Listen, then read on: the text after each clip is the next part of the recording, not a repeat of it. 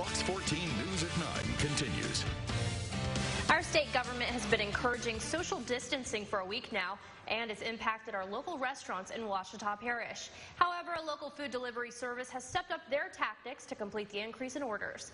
Fox 14's Maya Hudgens joins us now. Maya, how is Chef Taxi leaving a positive impact on the community despite COVID-19?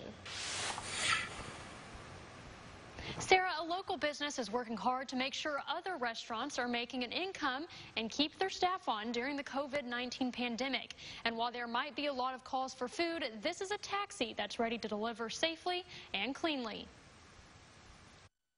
The slogan, "Stay in, dine out," has a whole new meaning for Chef Taxi as COVID-19 has caused restaurants to close their doors and only offer to-go orders. They're losing a ton of money that's coming in every day, and so we're really trying to drive people to order from us so that we can order from the restaurants. Chef Taxi is the only local food delivery service in North Louisiana, and they have seen an increase in business as they play the connecting role from local businesses to the community. I'm really happy and thankful that we're able to still facilitate that so that restaurants don't have to close down completely and they can still have their staff come in, because a lot of these people that work at the restaurants, they need to work every day to pay their bills. Chef Taxi employees are required to wash their hands before and after a delivery, and every car has Germ-X. And then we're leaving the food on the door so that we can ring the doorbell and there's no person-to-person contact. One local business says that Chef Taxi is a big help during a time like this